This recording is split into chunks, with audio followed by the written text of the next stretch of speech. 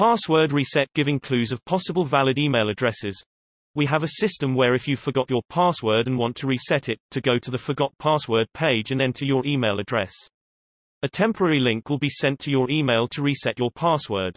Now, when we subjected our app to penetration testing, an issue was found. Application is giving clues of possible valid email addresses when attempting to reset password. This functionality can be abused by simply guessing possible email address and being able to find valid ones through the error messages.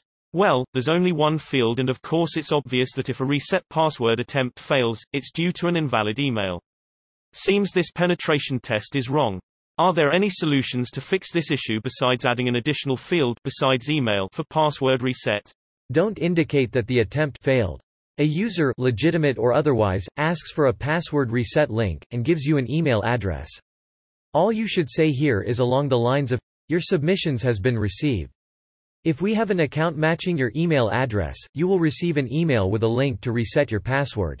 The user will still get the link success, but attackers won't know whether a provided email address is associated with an account.